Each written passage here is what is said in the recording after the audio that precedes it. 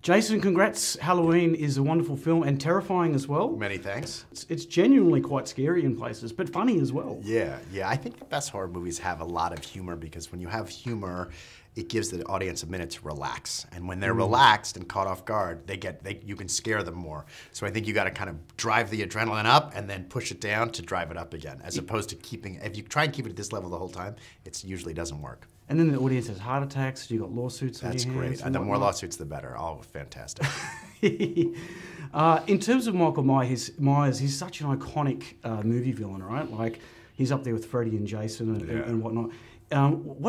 Is it just the fact that he's got like a super creepy mask? What is it, do you think, about Michael Myers that... I think it's his simplicity, and I think the fact that the desire for Hollywood to do backstory, that he has no backstory, there's no explanation. He's just pure, embodied evil. And you don't know if it's supernatural or not. You don't know why it could be or couldn't be supernatural. The fact that there's a lot of mystery around him, not so much in a lot of the middle movies, but in the first movie and in our movie. And I think that's what makes him so iconic and so scary. I kind of liken him to a shark. He's like a human shark. He is like a shark, he doesn't stop moving, Yeah. doesn't sleep, just kills everything in his path. Yeah, exactly. Not that I want to give sharks a bad name, but No, you know.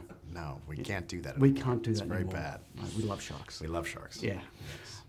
So this being a direct sequel to John Carpenter's 1978 original, of course, was it always the plan to do that? Because obviously there's like, 7 or 8 sequels, a couple of reboots of the series. Like, was it always like, let's just cut off the rest and go for a direct sequel? It wasn't my plan. My plan was to make a great Halloween movie, and I didn't know what it would entail. But when I reached out to David and Danny, they came up with the idea of what the movie is, of a continuation of the first movie 40 years later.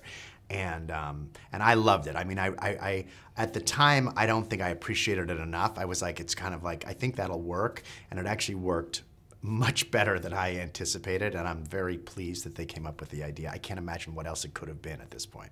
Absolutely, absolutely. And I imagine it would have been quite daunting as well because of, so many fans of the series. Like, to take something like that on and try and reinvent it must have been kind of, I don't know, bit scary? Yeah, it was definitely, I wouldn't say scary, a little intimidating. And people, the fans are very passionate, and they've been disappointed a lot. So you want to do something that is fulfilling, and I think David and Danny, I think that they did. But yes, going into it, there was a lot of trepidation. Yeah.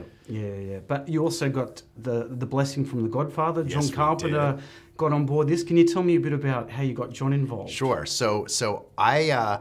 For a long time, I wanted to do the movie, and there was a lot of endless conversation, and finally Miramax agreed to let us partner with them to make the movie together.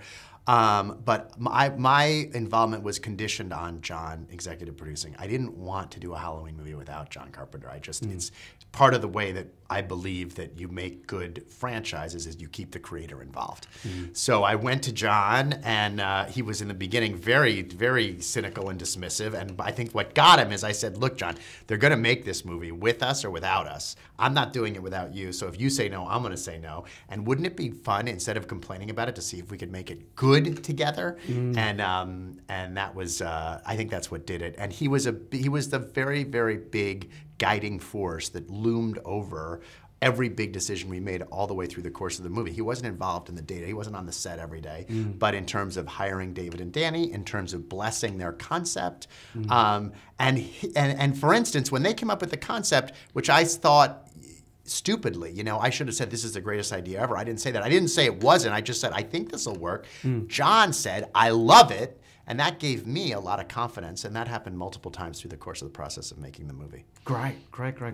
And was it always the plan to get him to do an updated score for this as well? Because obviously it wasn't even the plan. He came back and he said, "I'll only executive produce if I can do the music." And we kind of said, "That's the greatest thing ever!" Like, I mean, we said it. We'd love you to do the music, and so it was it was baked in from the very start that he was going to do the music on the movie. Great. And was it difficult getting Jamie Lee Curtis back? Because she's obviously played the role several times. But having seen the film, she has a wonderful role in it. So I imagine she would have jumped at the chance to get back involved. She didn't jump at the chance. She and she's an executive producer on the movie. And if there are any kind of leaders of this movie, it would be John and Jamie. They kind of led us through a lot of turmoil together in different ways. What really got her is her godson is Jake Gyllenhaal, and Jake Gyllenhaal had just starred in Stronger, which is a movie that David Gordon Green had directed. And Jake said David is the greatest guy ever, and that made her open to meet David. When she met David, heard what the story was, she was in, and it was lucky for us. Great. And in terms of scary stuff, what scares you personally? Donald Trump. Donald Trump, right. Who's a nice shade of Halloween pumpkin orange as He well. looks like a pumpkin. He looks like a pumpkin. He looks exactly like a pumpkin. Fantastic. Yeah. Maybe I wish he was a pumpkin. And maybe I'll turn him into a pumpkin. you should do that. You should start up a new franchise, and it's working all on it. about, I'm working on it. It's a great idea. Excellent. All right. Well, I expect an executive producer credit on this, just Of because course. we've kind of like Come workshopped up the with idea. the idea right now. Or a lawsuit. Or a Excellent. Thanks for your time, Jason. Thank you. Great.